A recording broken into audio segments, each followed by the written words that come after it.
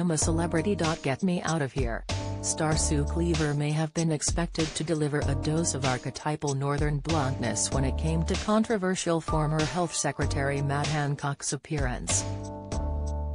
Yet her husband Brian Owen has now spoken out to reveal that, in real life, she couldn't be more different than her gobby Coronation Street character, Eileen.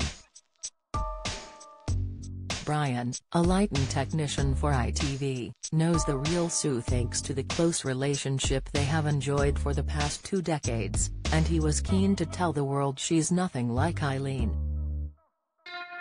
"You are seeing the Sue we know.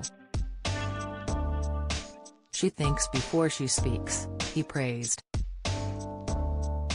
"She has not been too nasty with Matt, she has been professional and doesn't want to cause a ruckus between all the people in the camp.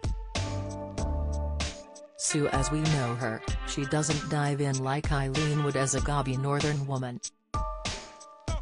Sue sat back and listened and sussed out everyone really."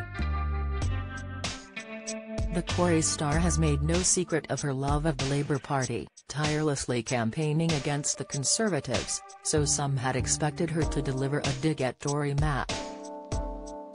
Love Island star Olivia Atwood had vowed she'd give the shamed health secretary a piece of her mind when he arrived in the jungle, but was forced to pull out of the competition after just 24 hours, and before Matt had arrived. All eyes had turned to Sue for her verdict, but Brian, and Elliot, Sue's son from a previous relationship, have both praised her professional behavior, confirming that she is the same woman they know at home. Elliot joked that Sue might end up as a Prime Minister candidate herself, chuckling, "Her stuff with Matt Hancock was interesting." Prime Minister Cleaver 2025. "We will have to see what happens."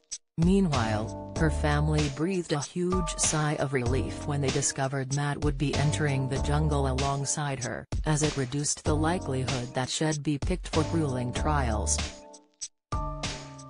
Matt has been a controversial character ever since he was shamed for breaking his own social distancing rules to snatch a kiss with his aide, Gina Coladangelo. Those who'd been unable to visit loved ones in hospitals due to the government's strict lockdown rules were furious with Matt, but had insisted he'd entered the show to make amends with the public and hoped to receive forgiveness. Meanwhile, Brian exclaimed, "Once we knew Matt Hancock was going in there, I said, Sue is going to have a great first week. I said that she won't be doing any trials, because of the strength of feeling against Matt, in Britain." Their predictions were correct, as a horrified Matt initially endured 6 consecutive trials, yelping at the prospect of spiders and snakes crawling up his trouser legs. Sue, who is diabetic, also looked on as Matt chowed down on a range of deeply unpleasant food sources, including kangaroo testicles and cow anus. Son Elliot declared he was relieved that she hadn't been forced to tackle many grueling situations so far, and praised that she had come out of her shell. "She is being her true self," he insisted, adding, "It is nice to see her in another light being herself on the screen." He added that it had been strange for him watching her portray a character that wasn't her own on Coronation Street for so many years. She had previously told the world that she kept her home life strictly private.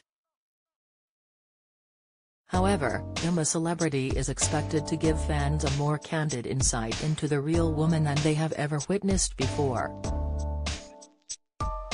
I'm a Celebrity. Get me out of here continues at 9 p.m. on ITV.